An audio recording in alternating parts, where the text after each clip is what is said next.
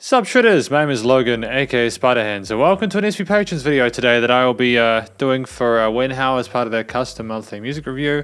We've got ourselves Terry Lin here with Your Look, and if we switch over to here, apparently this video has English lyrics as well, so that's dope, it's really helpful for me. And we're going to listen through this track from start to finish, and we're going to hear what we think. Let's go, let's do this. Terry Lin. Oh, that's a sensational melodic line. Oh, it's a cover. I love the sound of those lead guitars combined with the drums and the kind of 80s sort of nostalgia I'm getting from it.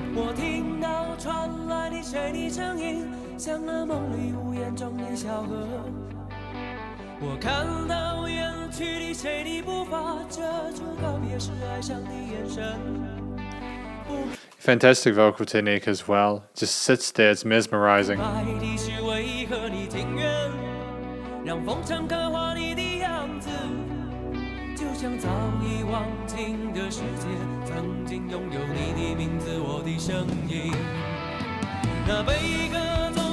think I've listened to the original of this track, so yeah, it's familiar to me. I love the massive amount of reverb on this and the wistful nature that the vocals have been done like.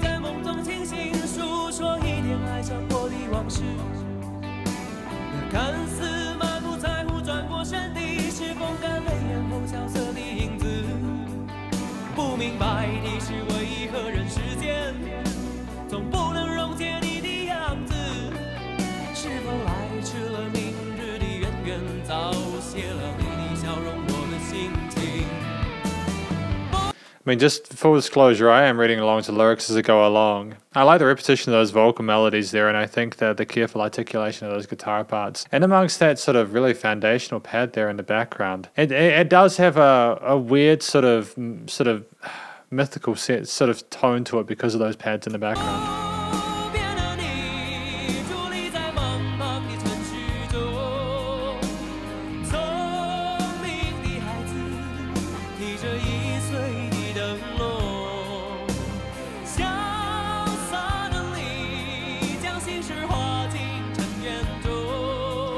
Phenomenal technique with those vibratos as well. Really comfortable between the head and the chest voice. Fantastic impression.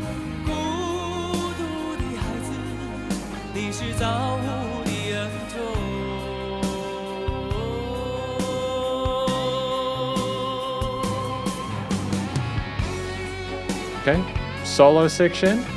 Nice touch. Oh, that minor shift there. Kind of sounds like we're going through a spooky forest.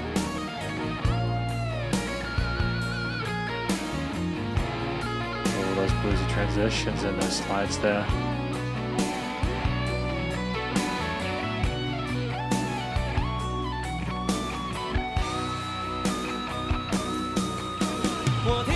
That was a hell of a banger of a solo there. We were going through different modulations harmonically, and it was kind of almost a jazzy R&B-ish sort of feel to it. Such a fantastic voicing of that, and I liked how the intensity kicked up a bit at the end. It was kind of giving me some sort of Vi-ish like vibes or something like that. It's great, really classy performance. A great alternative to this, lead voice to the singing.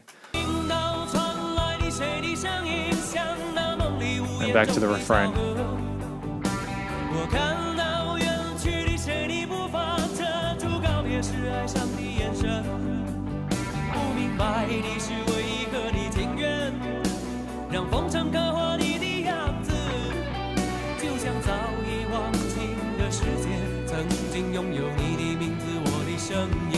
Does this song have religious connotations, as well as does not have feelings never used to take care of your name and my voice?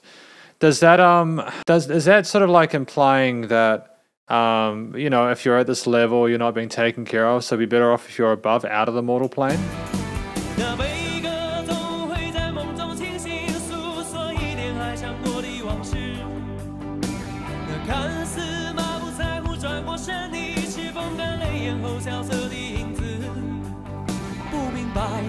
Yeah, because I mentioned like a secular world and stuff like that, so I'm wondering if there are religious connotations to this.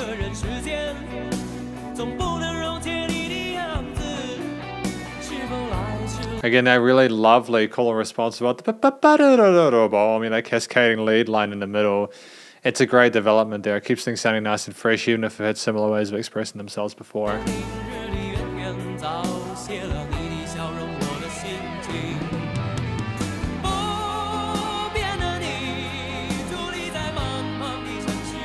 Was that a key change to kind of have the hook soar?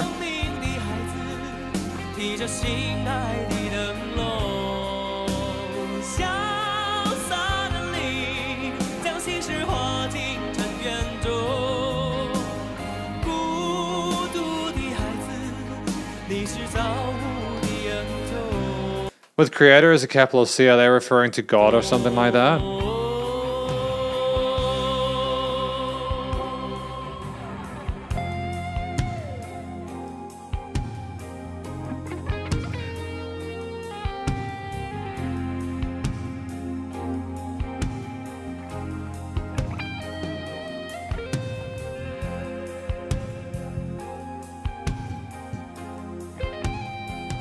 Charming natural harmonics there in the background there, alongside that lead line. I mean, I'm loving the gentle sort of cymbal and tom fill work there as well. It's really groovy.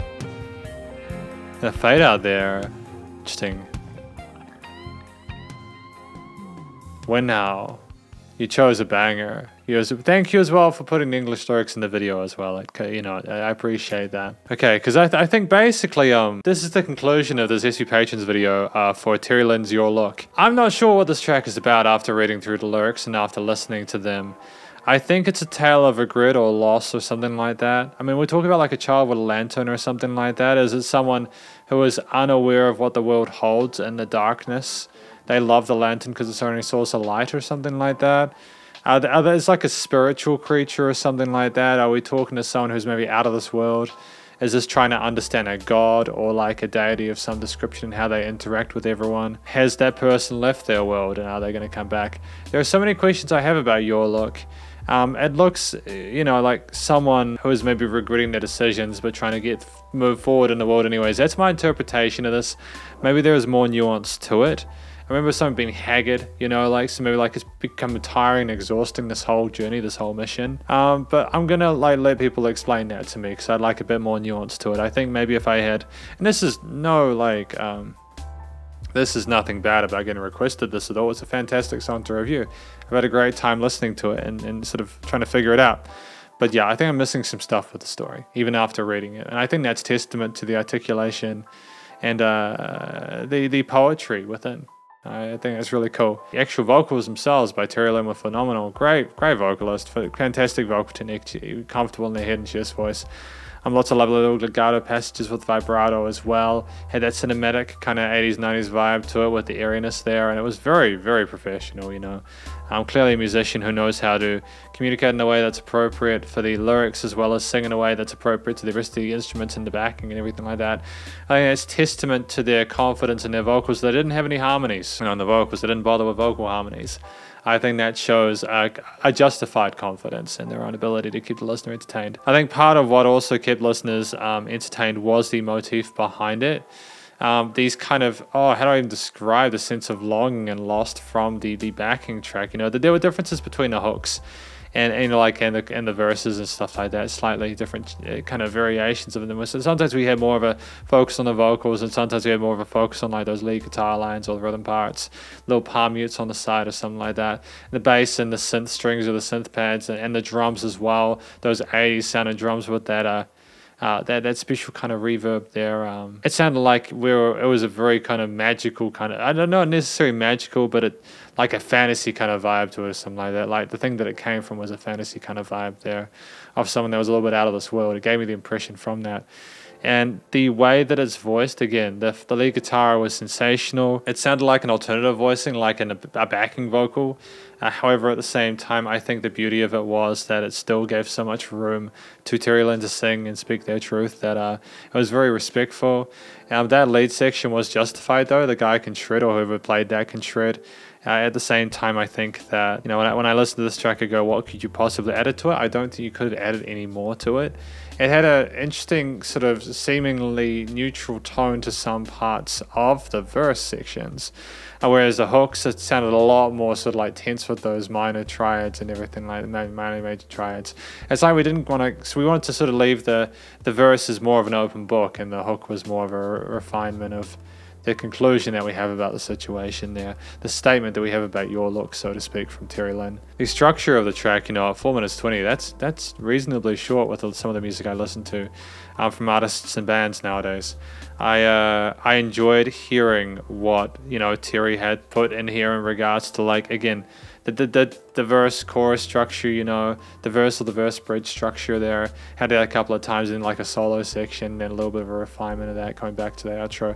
For then the fade out, I think that's all we needed. It was a slow track, so it could justify the length simply through repetition of the main core facets of the song. And there was no sleeping or no sort of like this wasn't casual. There was clear intent to create something really special here, and I think it's a fitting tribute to the original. I'm hoping it was. It did kind of have those 80s production curves in it, with some more modern sort of tones to those guitars and everything like that, as well as the vocal quality there. It's great. Yeah, I don't think there was a note out of place. I think that the accompaniment to it was performed incredibly well by the musicians involved who performed it. The drums, I haven't really talked about the drums, I suppose. The drums were fascinating to me. The drums, they allowed for so much space for the guitar to sit on top of it. There was less of a need to fill it with like hi-hats or anything like that. It almost had like a quarter note groove in it aside from those tom fills. But even they were relatively gentle. And the bass was so supportive in that low end. Really, most of the extra sort of nuance was in the guitars and the vocals. I kind of like having that, some things be at the front, some things taken away, and for those front things to take turns. I think it's very competent composition there, very well thought out. Again, at 4 minutes 20, there could be a million and one ways to ruin the overall vibe here, but even with those transitions to those lead guitar solos and the key changes that happened there in those sort of jazzy modulations, we still managed to keep it coherent and make sense of the story. Finally, the recording, mixing, and mastering was great. You know, it sounded like a commercial release. Terry Lin's vocals were recorded really well, nice and clear in the mix. Really competent vocalist. The guitars, drums, and bass sounded excellent as well. Again, that kind of 80s kind of caked reverb on it with a little bit of sort of chorusy kind of twang and sort of shimmer on those lead guitar parts. You know, the drums were sidechained well to the rest of the mix, although I don't think there was a stupid amount of... That's a weird thing to say. It's going to sound like... But I don't want people to misinterpret that. I don't think there was an intense amount of compression on the master bus anyways. I think there was a lot of dynamic range and room to breathe here for the different instruments and vocals that their own sort of spaces in the mix for, like, you know, the stereo field and all that, and the leveling was good, and the EQing and filtering and notching of it and the frequency spectrum was fine, and there were no weird resonant frequencies. Aside from that, I think there was very minimal sort of like after touching going on. It was just simply a great performance from Terry Lin combined with whatever other instrumental parts were put in there. So I didn't feel the need to sort of do any sort of crazy automation or really sort of funky modulation or anything like that. It was just a really sort of fitting, appropriate tribute and cover. And again, like, there's lots of dynamic range there, you know. It never felt like they were changing the perceived loudness of the different sections. And I like the fact that the music wasn't trying to come at us, in the sense that we weren't trying. It's not like we were listening to music and it was trying to overwhelm us, especially even in the hooks. It was there to kind of allow us to be a part of it, to accept it, to feel it, and acknowledge it. And I really don't think we needed to do anything differently there. Fantastic work in the studio production. I think it's very appropriate for what we were trying to do overall, and it's representative of what I've heard from Terry Lin so far. So this is effectively my SP Patrons review of Terry Lin's Your Look. Or Terry Lin's Your Look, should I say. Hopefully you enjoyed it. If you did, please do go check out Terry Lin's various social medias. And I'm sure they're on major digital streaming platforms and maybe like YouTube pages. And stay cool and stay safe. And please remember, support your local musicians and artists at this point in time, as they help more than ever with all the crazy stuff going on in the world. And I'll catch you in the next SP Patrons video.